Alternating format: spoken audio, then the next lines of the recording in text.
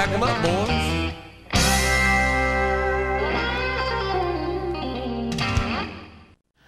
Hey, it's good to have y'all. Welcome to Silverado Cowboy Church, where Jesus is King of the Cowboys and everybody's welcome. The reason we say that is because we want you to know that God is no respecter of persons. And we are glad that you are here today. The Bible talks about when we receive the Word, Jesus called it the washing of the water of the Word. Paul also later on talked about the washing of the water of the Word. I want you to receive the Word today and to be able to put it into your life and make use of it. 2 Timothy 2:15 says, "Be diligent to present yourselves approved to God. A worker does not need to be ashamed, rightly dividing the word of truth." That rightly dividing the word of truth means where you apply it to your life. I want you to receive the word today, be able to apply it to your life, and remember that God loves you. I'll talk to you after this broadcast. Praise the Lord.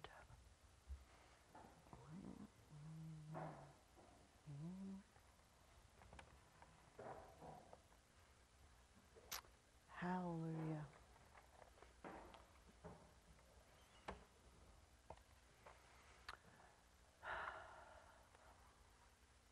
I was thinking about as we were worshiping when it said courage. Are you courageous? Do you feel courageous? I feel courageous. That's a good feeling to have. So as we were singing, that's exactly what I was thinking. I was thinking, I feel courageous. I think our fellowship with the Lord brings us even, more into that. How can you, what do you need to have courage for? I think sometimes when I think about courage, we look at David and Goliath, and we look at different people in the Bible who had to come against adversity and war, and so that kind of I'm not very courageous. If you told me I had to pick up a gun and go to war, I don't know that I would be very courageous in that. Tanya, you either, right? Right. So we think of courage. So as we, when a lot of times, I don't know if you do this, but when Lori leads us in worship, when the worship team leads us in worship, and we're singing, what do those songs mean to you? They should mean something to you. They should stir up inside you faithfulness, right? We sing about faithfulness. We sing about love. We sing about mercy. And so I think sometimes that probably for the most of us, when I talk about courage, the courage to tell somebody the truth when they need to hear the truth, and it's not necessarily an easy thing to say. So in that instance, I do have to gather the courage and know, but of course that always still comes from the Lord. Amen. So today, and it tails off of my last message, and it tails before that was something that David had brought as well into it, and we're going to talk about temptation. And temptation is no longer a problem. Shouldn't be, right? Temptation is no longer a problem. So, but again, that word temptation might mean something different to each one of us. I'm not talking about cookies, okay? Not talking about sugar, not talking about coffee, right? But in a way I am. So 1 Corinthians 10:13 in the New King James says, "No temptation has overtaken you, such as common to man. But God is faithful, who will not allow you to be tempted beyond what you are able. But with this temptation will also make the way of, escape, that you may be able to bear it." And so within this scripture, no temptation has overtaken you except such as common to man. So we're not talking about that we have to rise to what Jesus, this scripture, we know that Jesus talks about it, the devil came and he tempted him. How many days? 40. And so we're not, and that's why, but this scripture is talking about no temptation has overtaken you except as is common to man. So what are temptations that are common to man? So then we can think about, sugar and different things. But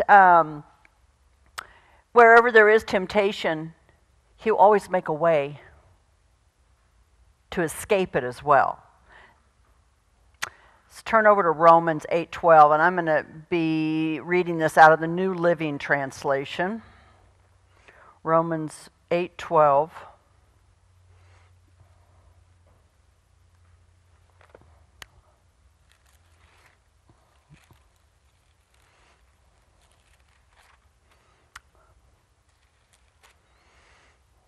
I would still like to turn to New King James, even though I'm reading out of something else.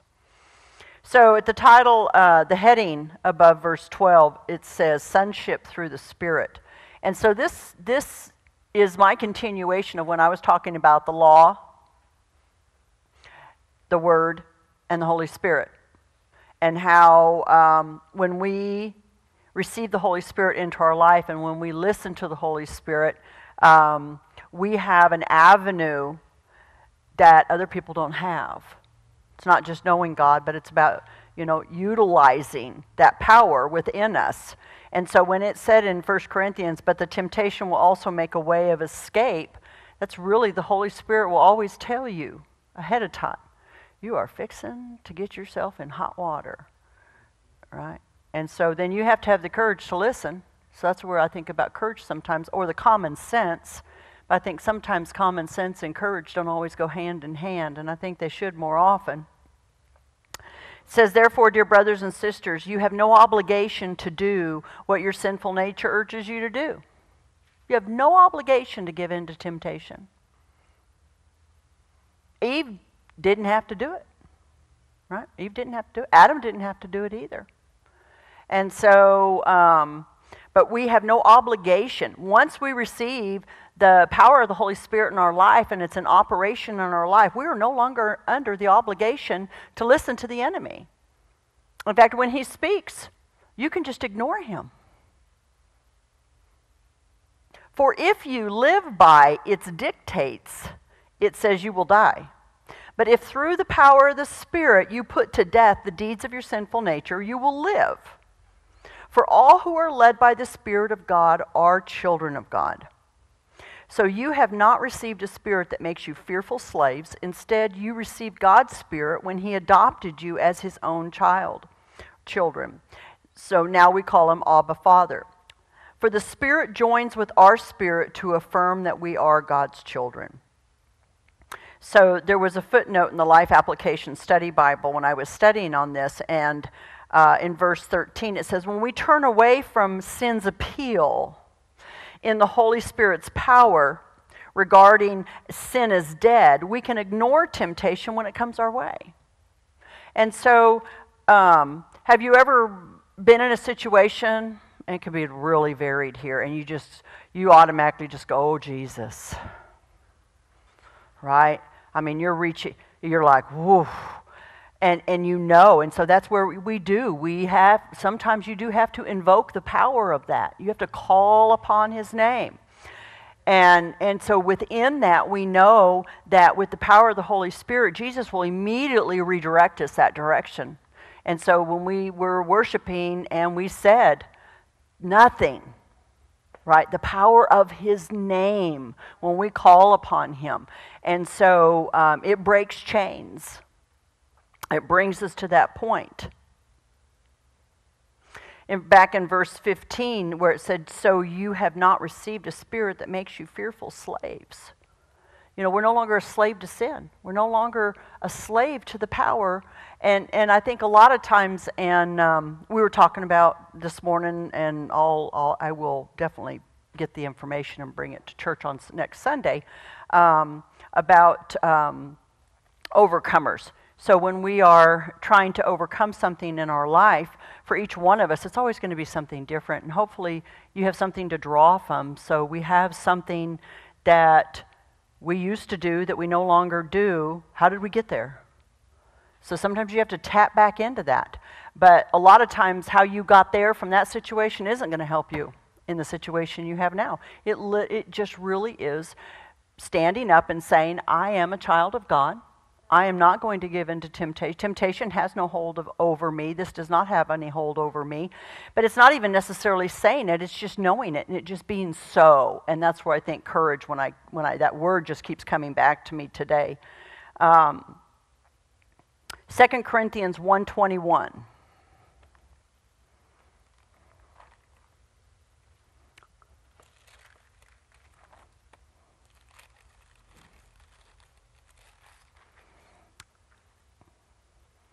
And again, in the New Living Translation, it says, it is God who enables us, along with you, to stand firm for Christ. He has commissioned us, and He has identified us as His own by placing the Holy Spirit in our hearts as the first installment that guarantees He has promised us. And so I'm going to reread that. It is God who enables us, along with you. And so if you look at who Paul is speaking to here, let me scoot over in the New King James. 21,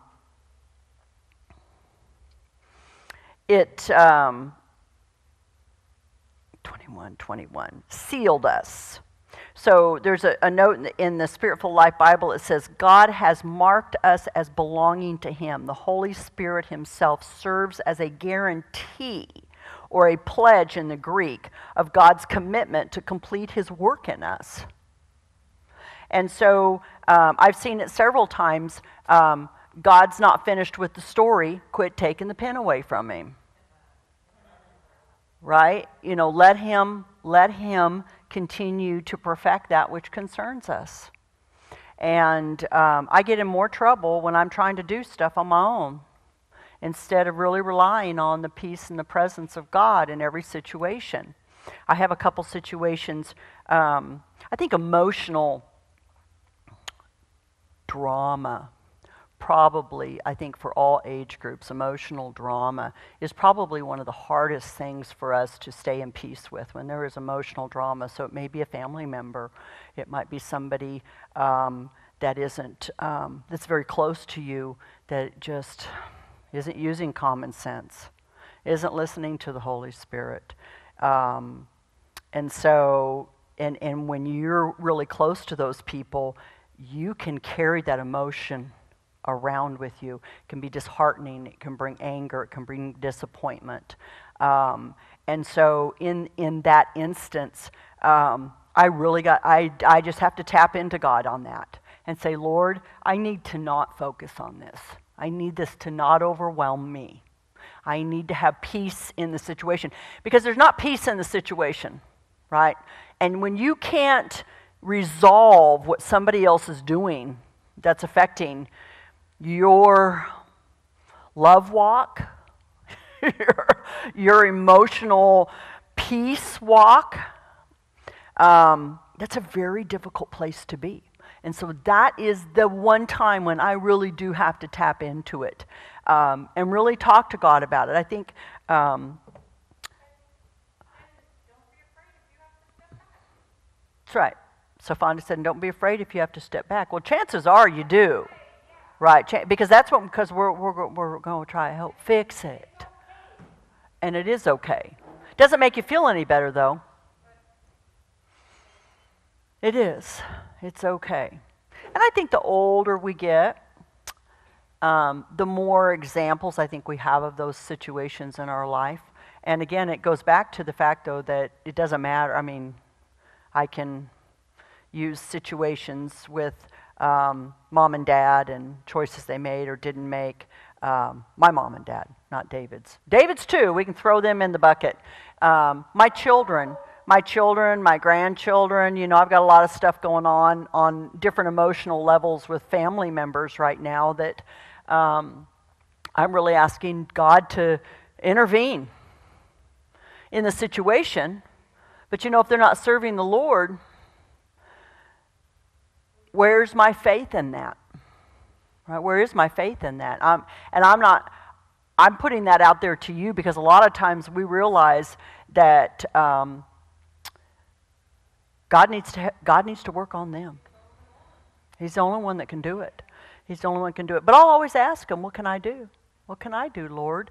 And I think being present, right? Just having the Lord present with me, just having the Holy Spirit present with me in those situations, and getting to that place of peace and that place of joy in my own life will help me to weather the storm, right? Hallelujah.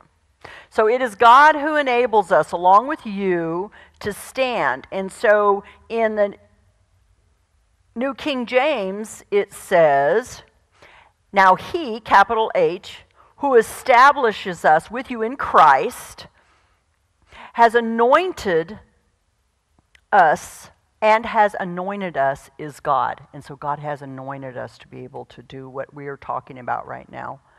Verse 22, who also has sealed us and given us the Spirit in our hearts as a guarantee. And so I like how the New Living Translation says it, because it says that his own, by placing the Holy Spirit in our hearts as the first installment. So that means there's more to come. Just the first installment, right, that he's promised to us. And so what else do you need in this situation? The Holy Spirit guarantees that we belong to God and we will receive all his benefits. Ephesians 1:13 and 14. The Holy Spirit guarantees that salvation is ours and that we will receive so much more when Christ returns.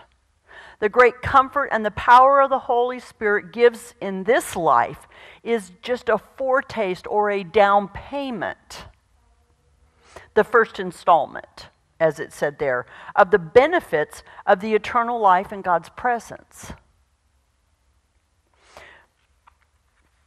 With the privilege belonging to God, with the privilege of belonging to God comes the responsibility of identifying ourselves as faithful servants, being faithful to share who God is. Amen?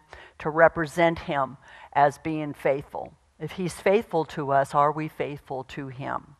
And there's a note here, don't be ashamed to let others know that you are his. David and I talk about this a lot. I think he tells way too many people that he's a pastor all the time. He's like, yep, I'm a pastor and I serve, just total strangers. We'll be sitting somewhere, and I'll be like, I go get my hair done. I don't tell them I'm a minister. Now, am I ashamed? No, I'm not. It's just how I handle stuff. But it also has to be okay for David to handle it the way he wants to, too. So, because it really bothers me. I don't know why it really bothers me. I guess because I'm with him now, they know, oh, now I'm uncovered. Right? It's probably what it is. And so I think as we identify ourselves as Christians, how each one of us handles that is going to be different. But we still need to make sure that people know that we are his. And it should be through our actions. Amen? People should just know that you're different or that you're okay. Typically, in my Holy Spirit, and I've talked about this before, the Holy Spirit, when people have the Holy Spirit in their lives and I interact with a stranger as the Holy Spirit, they interact with each other in the spirit realm. And so your spirit and their spirit touch. And there's just something about people, right? You meet people and there's just something about them. You just like them. You don't have like a big conversation. You just like them. And I immediately know that they're Christians. Immediately know. I was shared that when I was very young in the Lord, very young in the ministry, very young in being married. And I was at the airport, and I've shared this before. And I go into a toy store at the Sacramento airport. So it was a long time ago. And the lady in the toy store, I don't know what I was even looking at or who I was looking at it for. And she just walked up and she said, "Are you a Christian?" I said, "I am." She goes, "I knew that. My spirit told me." She goes, you walked in the door, you didn't even say a word to me, and I immediately was drawn to you. And I have used that same analogy time and time and time again. Also can tell the difference when it's the opposite of that. When somebody is in operation of demonic influences, doesn't believe in Jesus Christ, doesn't believe in God. There's a lot of people out there. that don't have our best interest at heart, just in our daily lives, even if it's all about them. Turn over to Ephesians 4:28.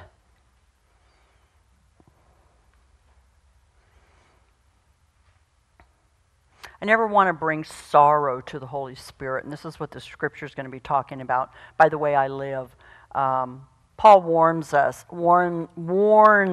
against our language, bitterness, improper use of anger, harsh words, slander, bad attitudes, right? Don't want to have a bad attitude. So Ephesians 4:28 through 32 says, if you are a thief, quit stealing. Instead, use your hands for good, hard work, and give generously to others in need.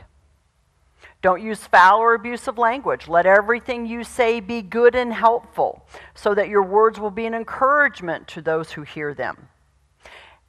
30, and I highlighted this, and do not bring sorrow to God's Holy Spirit by the way you live. Remember, He's identified you as His own, guaranteeing that you will be saved on the day of redemption. Verse 31, get rid of all bitterness, rage, anger, harsh words, and slander, as well as all types of evil behavior. Instead, be kind to each other, tender-hearted, forgiving one another, just as God through Christ has forgiven you. And it is these the 5 scriptures here in Ephesians that guide me in my everyday life. Making this is what I always achieve. I never want to have bitterness in me.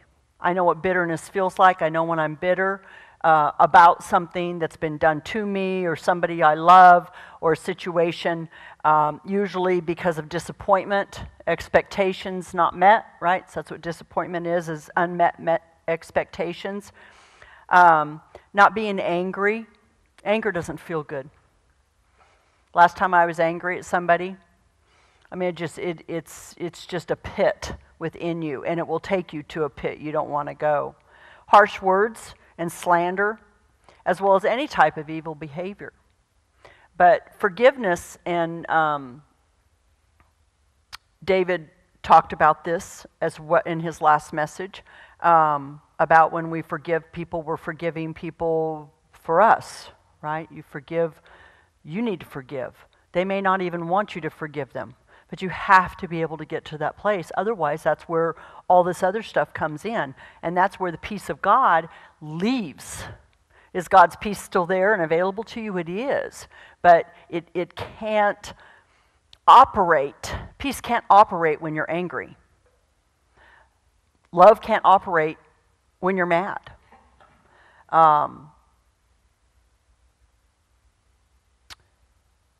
I love when people are being ugly, that I can just go, whoa, gee, Lord, what's up with them? Not internalize it and take it in my own life. And it's a gift that God has given me, and one I have to reuse. It's not like I'm standing up here and saying I've got all this, but I'm saying I've been there and I've done it and I know that it works, and so I want to get back there. And so instead it says in verse 32, be kind to each other, tender-hearted. And so being tender-hearted, I don't want to be hard-hearted. The things of this world, you don't ever want to be that way. And that's where when it says we're not subject to it. Isn't that good?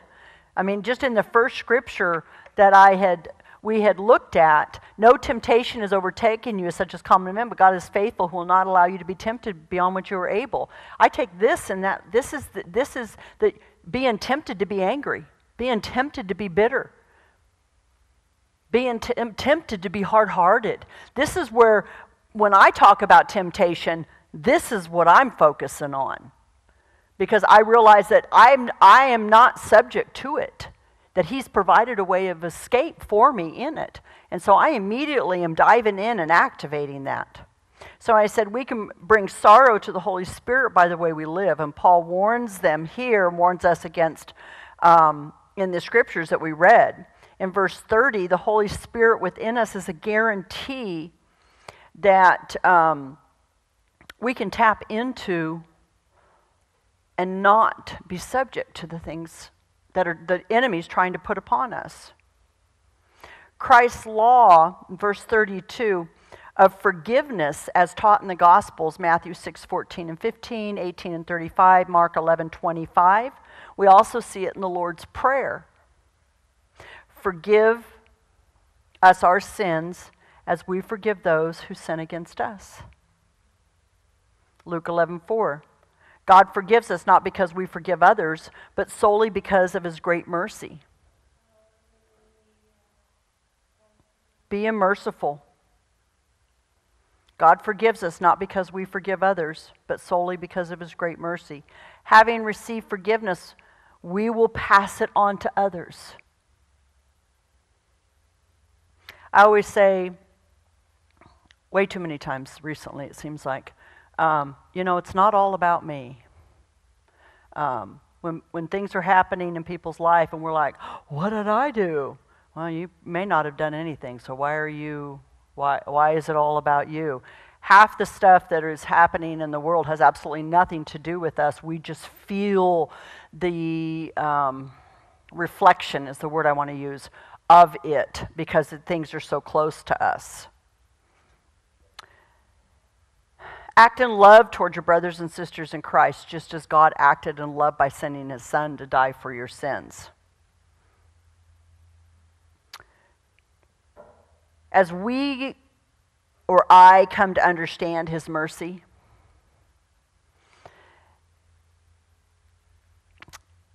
we want to be like him. Mercy is a hard thing to give sometimes.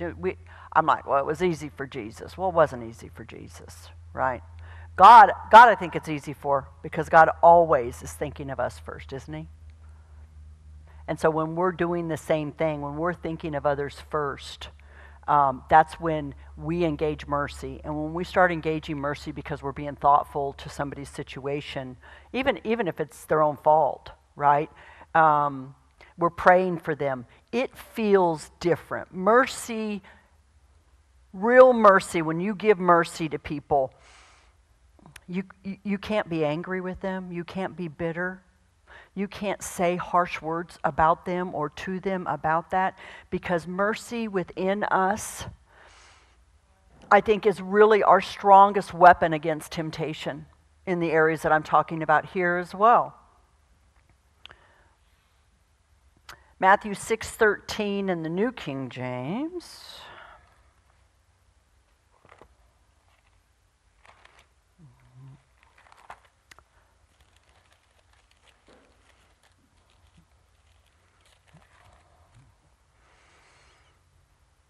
And do not lead us into temptation, right? But deliver us from the evil one. For yours is the kingdom and the power and the glory forever. Amen. Right? So, let me back up.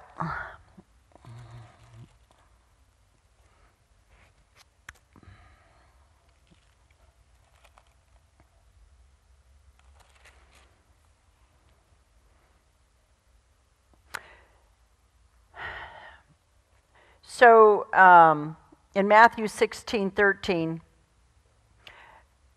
when Jesus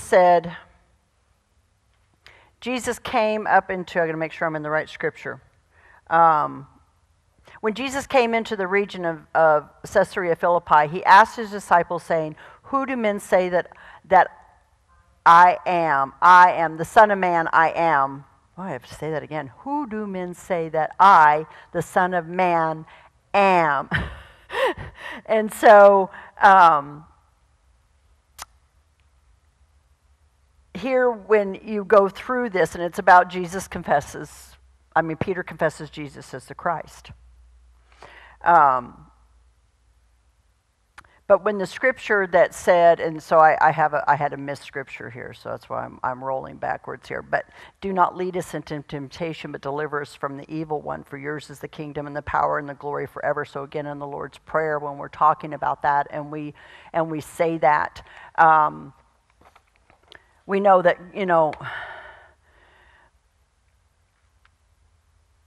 God would never lead. Every time I say the scripture and I say the prayer, don't lead me into temptation. God's not going to be leading us into temptation, right? And so sometimes I have to remember that He's delivering me from temptation. God sometimes allows us to be tested when we're being, so if we're being, because God knows stuff, right? So He knows what you're thinking. Does He? Do you think He does? Does the Word say He does? Well, He says He knows everything. Says He knows everything. So if He knows what you're thinking, oh my, right? So sometimes I'll just sit there and go, I'm sorry, Lord. I'll think something and I'll think it in my brain. Oh, I'm sorry, Lord, you made me think that, And but if there is something that stands before us, He will allow us to know that we are more than conquerors in that situation as well. So He will use temptation. Doesn't give it to you, right? As the disciples, as disciples, right? We should pray to be delivered from these trying times and for deliverance from Satan, who is the evil one, and his deceit. All Christians struggle with temptation in some form or another. And it could be sugar now. We'll just throw that one out there. Sometimes it's so subtle that we don't even realize that it's happening to us until we're all in. God has promised that He won't allow us to be tempted beyond what we can bear. Does that mean you have to go through the whole struggle? No, it means He's letting you know ahead of time at some point. You can stop now. You don't need to keep going that direction. And you can choose to ignore Him. And if you're going to keep walking it and then say, well, God won't give me more than I can bear, because I hear people say it all the time. And I'll be like, well, who gave it to you? Did He give that to you? Did Satan give it to you and now you're in operation of something in your life? So we're not talking, because that's a different temptation level there than what God is doing. He's using you, or He's allowing us to be tested. Ask God to help you recognize temptation and give you the strength to overcome it, is my message for you today. And choose God's way instead. Mark 14:36 in the New King James says, and He said, Abba, Father, all things are possible for you. Take this cup away from me. Nevertheless, not what I will, but what you will. So I'm going to guarantee you this is something Jesus was dealing with, and this is something He's not asking you to do in these situations, to be a martyr for that. And here, this is a place when people use that scripture, because it says, verse 38, right? Watch and pray lest you enter into temptation. Well, the temptation here was what? To go to sleep, because he was tired. And so sometimes, and when I asked the Lord, I said, why did you put this scripture in this message? What is it that I'm supposed to share with you in relationship to this? And so I guess if we read it all the way through, it says, watch and pray lest you enter into temptation. The spirit is indeed willing, but the flesh is weak. And so when you're sick and tired, or you're tired and sick, or you're tired of a situation, or you're physically sick, or you're physically challenged, or you are tired, sleep deprived, physically sleep deprived, emotionally, spiritually deprived. That's when our flesh can be very weak. And so, but you have a guarantee of it. So this is where you do need to kind of step up and get your flesh stronger, right? We need to take care of ourselves. We need to be good to ourselves. We need to walk away from a situation so that we can obtain peace and mercy and grace and step back into it if that's what the Lord wants us to do. So I have a note here. You may not face execution for your faith, but you will probably face many problems that wear you down. You deal with irritating people whom you must love and serve. You face the burden of unfinished tasks and lack of obvious results. You cope with helpers who let you down or fail to even comprehend what you're trying to do. But keep watch. Verse 1434 says, stay awake and be morally vigilant. Pray, verse 35. Pray to God. This is how you maintain your vigilance. Seek support of friends and loved ones. 1433, 37, 40, and 41 talk about it. Seek support of friends and loved ones. Reach out to someone when you're there. Call someone up and talk to them. I don't care if you're embarrassed about it, right? Embarrassment's from the enemy. If you're embarrassed to call somebody, you probably need to call somebody because the enemy's got a foothold. Focus on the purpose God has given you in 1436. And he said, Abba, Father, all things are possible for you. Take this cup away from me. So, in this case, he was given him a purpose, but it could be raising your children. It could be a coworker. It could be a spouse. It could be a decision. In each thing that we do, there is a purpose in it that God has given us. This is how you do God's will and not your own.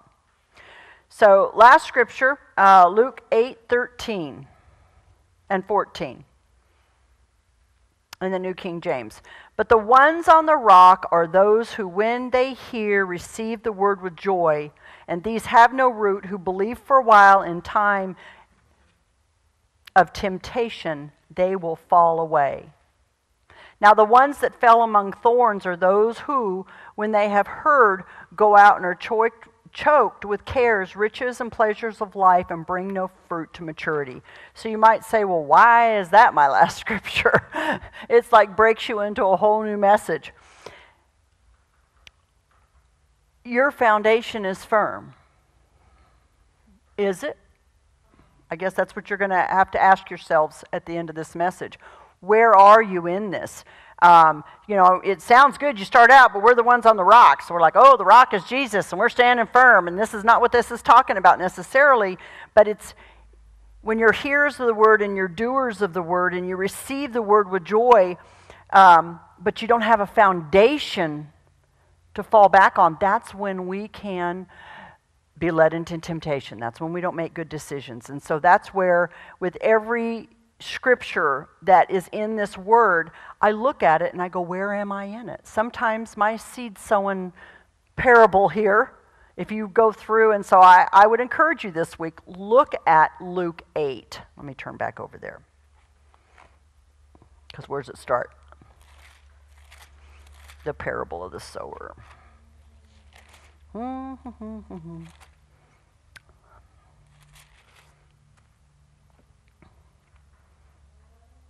11, yeah. So when you look at the purpose, so go back to 9, it says, then his disciples asked him, saying, what does this parable mean? And he said, to you it has been given to know the mysteries of the kingdom of God, but to the rest it is given in parables. So we're the disciples, right? So to you it's been given to know and to understand. It's not a mystery, the kingdom of God and his ways. To the rest, it's given in parables, and it says, seeing, Jesus says, seeing that they may not see, and hearing that they may not understand. So stay strong, stay vigilant, because even though we think that people should see stuff, and you tell them stuff, you think that they should understand, they really may not. And that's where you really have to invoke the mercy and the grace of God. Amen? Amen. So the parable of the sower, though, is verse 11. Yep. And so as you go through and read this, and so if you don't have something you're reading this week, I would like to encourage you to read that. Look at the parable of the sower. Who are you today? Tomorrow you could be somebody else. Some days you could be a little bit different. When thorns come up in your life, sometimes I think, well, here I'm strong in the Word, but I'm letting the cares of this world overtake me. And so then I've got to regroup and go back. And so I'm not saying that, you're not perfect, but maybe you are. But we're all working that direction, aren't we? Hallelujah. All right, let's pray. Father, I just thank you that we are strong in you. I thank you that temptation is no longer a problem. That through this word, Father, if there is temptation that has overtaken anybody that's listening to this message, that they recognized it. You showed it to them the moment that they saw it. And I just ask this week, Father, that as we go through the word, as we go through our day, that we will ask you to help us to remove that temptation. And if there's anything that we need to know or learn, that we know that you're faithful to just tell us about it, that we don't have to go through the situation to learn the lesson if we're obedient to listen to you.